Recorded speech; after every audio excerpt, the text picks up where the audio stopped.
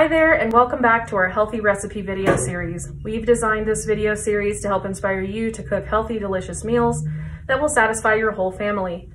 We know that Easter's coming up and you're probably planning to get together with your family for an Easter brunch or dinner. So our recipe this month will be a healthy blueberry pancake that's whole wheat and sugar-free. This recipe is delicious. First, we're going to add all of our ingredients to this blender. A half a cup of milk,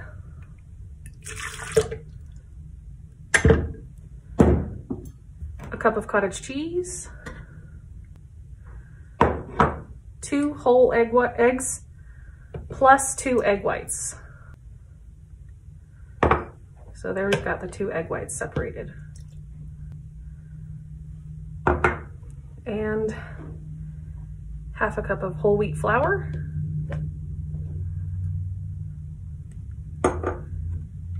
half a cup of rolled oats, 1 teaspoon of baking soda, half a teaspoon of cinnamon, and a 1/4 teaspoon of vanilla. Okay, and now that everything is in here, we're gonna turn on the blender and let it run until everything is well blended. So basically until there's no visible single ingredients anymore, and the consistency of our mixture is pretty smooth.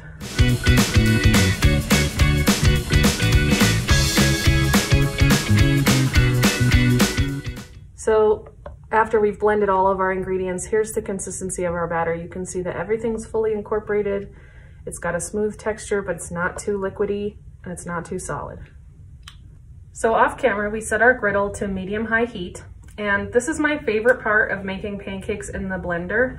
We can just pour the right amount of batter right onto our griddle without making a mess or using any other dishes.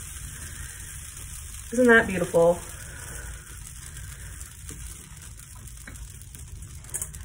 And then we're just gonna put a few fresh blueberries right on top there, right into the batter. You can use fresh or frozen blueberries. We chose fresh.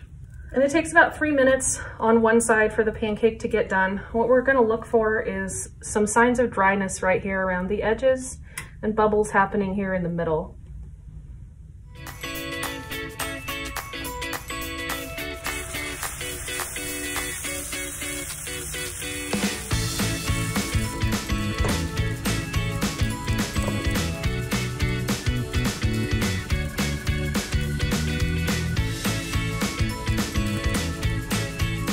So you can put pretty much any kind of fruit or nuts you want in this pancake batter. We picked blueberries just because it sounded pretty tasty today. You could also use chocolate chips if you would like, but it will of course change the nutritional profile of your pancakes because it will add some sugar. So over here, we're starting to see some dryness around the edges of the pancake. See how it wrinkles just a little bit? I'd like to see a couple bubbles here in the middle before we flip it, but it's getting pretty close. And it's very important with pancakes that you don't flip them too early. That's probably the #1 mistake that people make with pancakes, is flipping them too early and then they fall apart, make a big mess all over your griddle, and then you have to pretty much clean up and start over.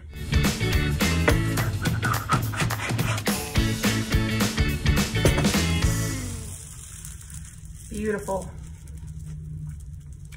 We're gonna leave it on this side for about 3 minutes as well until both sides are brown, and then we'll move the cooked pancakes off onto a plate to keep them warm while we cook the rest of the pancakes.